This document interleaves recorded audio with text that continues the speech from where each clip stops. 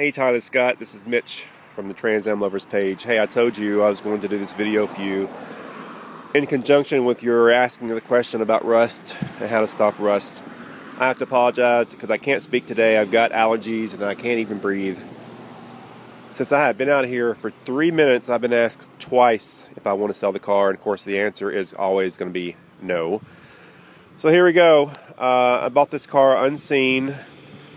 Of course, you all know it sat under a tree for 20 years, so when I got the car home, the first thing I did is pulled these vents off, which I did for you, to make sure, see how bad these were. And of course, I put my hand down the hole, and of course, I didn't know what I was going to find. Well, they're solid.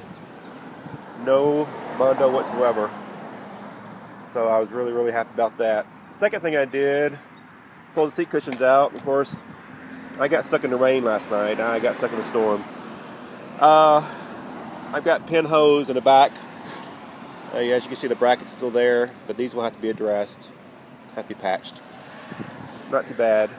The front pans are perfect.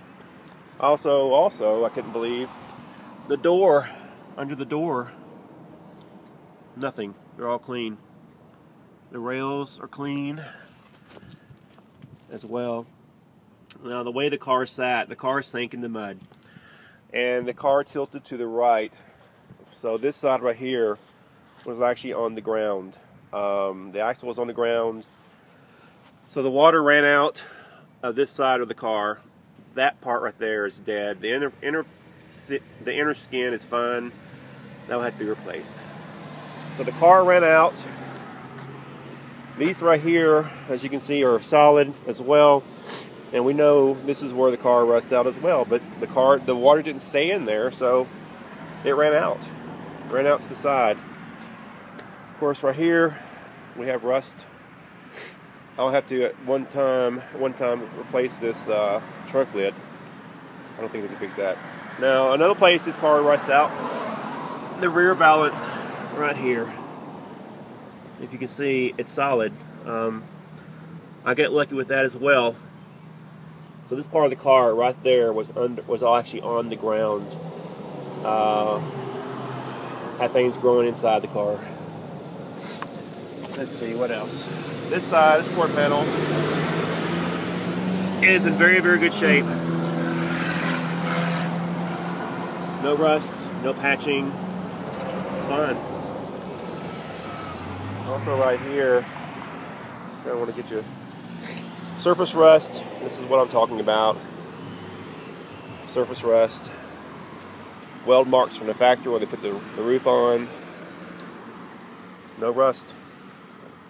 Even right here, no rust. Just surface rust. Nothing's going through. I also checked the door jamb there. It's also totally 100% intact. The doors are, perfect shape. I got lucky. Don't know how I did, but I did. Sorry if I'm shaky. That's interesting right there. Little spider web going on. Of course.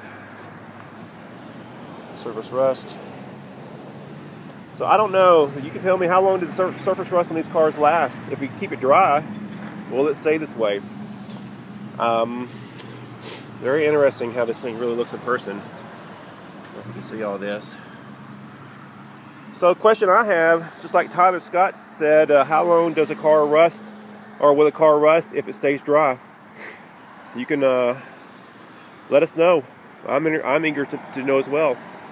All right, thank you guys, and we'll chat with you later.